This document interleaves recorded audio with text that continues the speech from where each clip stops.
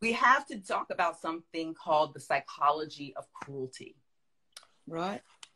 In human history throughout, in order to convince a group of people to mistreat or exterminate another group of people, we convince the majority that this minority to be attacked is less than human. Right.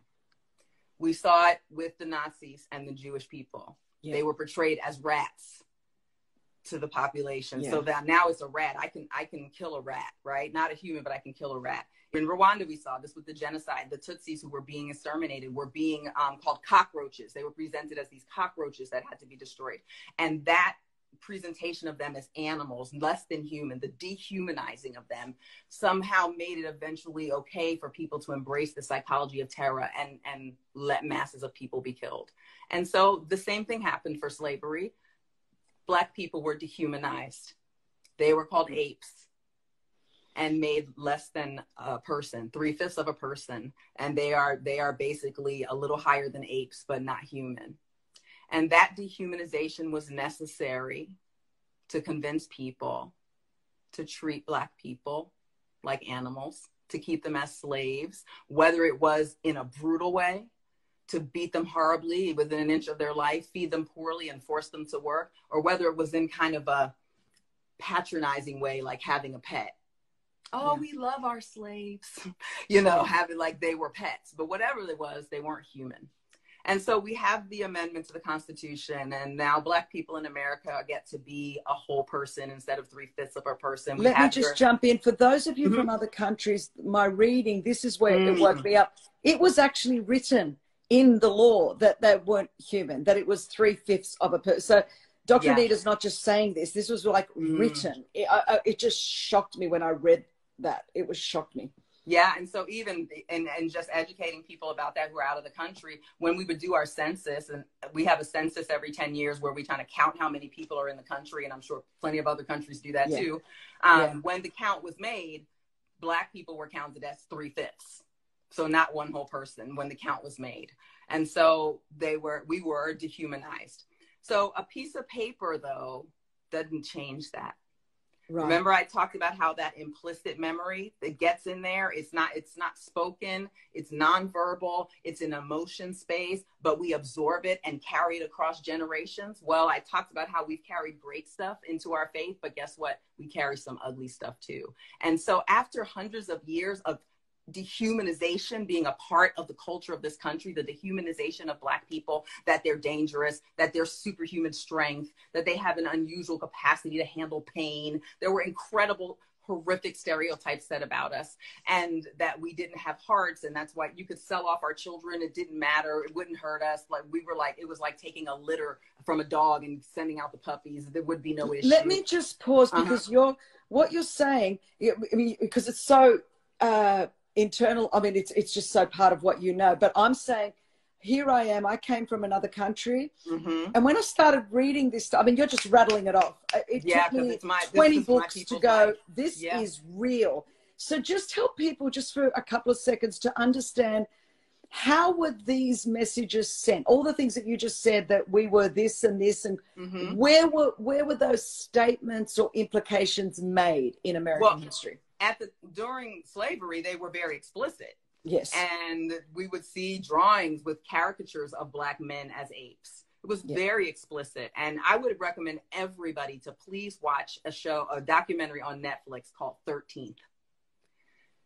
13th gives kind of this long history of how the relationship between slavery and Black people after slavery and law enforcement evolved. It will blow your mind if you have not seen it and you really don't know this story. So please watch 13th. Right. But it was in images, it was in art, it was in movies that always portrayed Black women as servants and Black men as dangerous to white women, these sexual predators that were going to rape white women, and you had to control them with force. Or on the opposite side, we were these docile, the patronizing side was that we were these docile people who needed slavery to keep us safe, because we couldn't really handle ourselves in the world. So it was better to have us be owned and kept safe by our owners. So you have these two extremes. Some slave masters were just extremely cruel to these animals that had to be beaten and controlled. And then on the opposite end, you had this kind of patronizing relationship. I remember my daughter and I were in West Virginia. My son had gone to a basketball camp, and I like history, obviously. And I like to visit very old cemeteries in towns. And they're so interesting to me. And so we went to a cemetery there in Lynchburg, Virginia, and there was a statue to some Civil War heroes that were heroes to them for the Southern armies. But we saw a tombstone where a slave had been buried next to the master. And the family who owned the slave had carved into their tombstone that this was their beloved slave who they wanted to be buried next to them. I was just like, really? I mean, even in death, this person has to be stuck next to this person who treated them like a pet at best and a wild animal at worst, but not as a human being. So we want to think that this was history, though, right? And Black folks need to get over this, and this was then, but it's not then for a couple of reasons. One, it isn't that long ago. Just want to point it out. My grandmother, who lived with us when we were growing up, I'm 46 years old, right? My grandmother lived with us when we were growing up. My parents took care of her, and so she lived with us. My grandmother was born in 1907, and Harriet Tubman, who ran the Underground Railroad, died in 1913. So the grandmother that lived with me all while I was growing up, she just died in the late 90s because she lived to be nearly 100 years old. She saw my first child born. Her lifespan overlapped the lifespan of Harriet Tubman. So first of all, it's not that long ago. I just wanted to point that out. But second, just like when I explained how the implicit memory of our African ethnic heritage was able to come through and still is seen in our faith. And we all thought that was so beautiful. Well, sorry to break it to you guys, but when you put dehumanization into a culture, after a while, you don't have to say anything. Wow. It can pass even without memory, just like these other belief systems. And so the American ethnic identity, which was created from some other ethnic identities and then added some spice to make it its own, some of what it added was slavery and the dehumanization of people who were viewed as Black. And you can't just peel it out. It sinks in, and there it is. And so it isn't about someone being explicitly racist. We're trying to get our hands on who's racist, and there are racists out there. I'm not saying they're not, but our focus on trying to find people who are explicitly racist, like they're at home thinking about how to kill a Black person.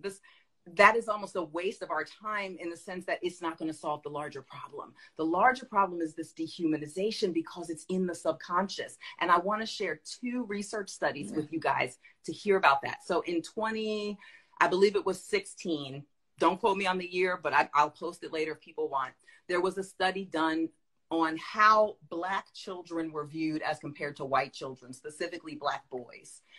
They wanted to see if the innocence that is attributed to children was attributed equally to Black boys. And it turned out that it was not. And what they did was they had some police officers look at pictures of Black boys and white boys and explain and guess how old they were. And consistently, the police officers overestimated the age of the Black boys by about 4.5 years. Wow. That means I would see a 15-year-old and think they were almost 20. Right. That's a very different response that you should have as an officer to a 15-year-old than an almost 20-year-old. Yeah. But if this officer is looking at a Black boy and overestimating his age, then they're going to overestimate applications of force. It gets a little worse, a lot worse.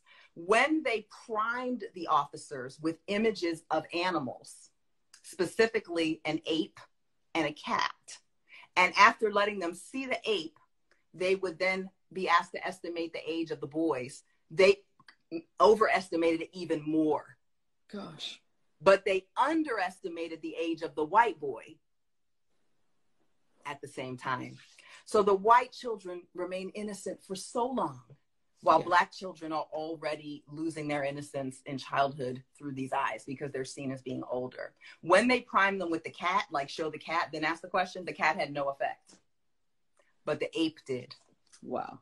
So here we are in 2016 and can still use a picture of an ape to bring up a not conscious, but very present association with a Black boy. And for the officers who overestimated the age of the boys after the priming with the ape, they were able to correlate it directly with violence towards Black children in their work. Whoa. So that's real. But I'm going to give you something else, because what I don't want to do, I'm not here to bash the police. Okay? I'm not here to bash the police. But something is going on. And we need people to believe that. Right. Something is going on. But while we will find police officers who are explicitly racist, we know from their text messages, from their Facebook posts that they're explicitly racist, we will find more often, we're going to find them not explicitly racist, but this dehumanization is soaked into the worldview. And unless it's primed in an experiment, we can't find it. But I tell you, who knows it's there? Us. We know it's there. And so we are screaming into this vacuum where no one's hearing us. And then when a video comes out, it's like, well, we don't know if they were individually racist, and, you know, all these questions. And we're just, ask the people who are dying, why wouldn't you trust us? But before I go there, I want to say this. There was another study done around the same time. I think they were about 2 years apart. One was 2014, one was 2016. But the other study tested preschool teachers. Mm-hmm. So they recruited 135 preschool teachers at a conference for teachers. And they had the teachers involved in a blind experiment. So what they told them was, we want you to look for bad behavior in these groups of children on this video. They put a Black girl, a Black boy, a white girl, and a white boy in the video, and told the teachers to be on the lookout for bad behavior. The trick here was there was no bad behavior in the videos.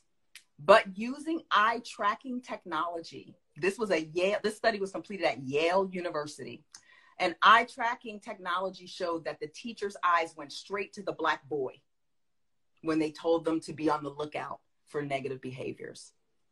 Straight to the Black boy. When the experiment was over, before they could publish the study, they had to let the participants know what it was. And then they told the teachers the results. The teachers were devastated. They didn't know they were doing it. And they gave them the option to withdraw their data from the study because of the nature of the study. And only one teacher decided not to let her information. The others were so ashamed and so stunned that they were like, this information needs to get out there. Wow. And so that means when my son is in preschool, he's being watched more intently for bad behavior. Well, if you're staring at something, eventually you're going to see something, right? Totally. But if I am never looking at the white boy or the white girl, and then even the Black girl, so even with Blackness, there's something more terrifying about our men in preschool. And I want to share that preschool study because I want it to be clear that I'm not just coming for the police. What I'm saying is that even in the place where you would expect the sweetest people in the world to be, preschool teachers. Totally. It's there. This dehumanization and this expectation of a negative behavior is already there in preschool. And it's teaching, it's telling the teachers and the police officers and everybody to expect these things from Black people, but it's also telling us. Yeah. So now we have to recover from an image of us, just like a sex abuse survivor. It changes how she sees herself. This can change how we see ourselves. So now we're trying to recover from the trauma that has changed how we see our own selves. And can we live long enough to get that done? Because we're also being seen as dangerous. Right. And so when we talk about preschool, that's horrifying because we're shaping it from scratch. But when we talk about people who have the authority and the means to kill, this is dangerous. For sure. So I'm not saying that it's limited to police officers. It's not racism. It's not discrimination. It's dehumanization. And we've got to get our hands on that.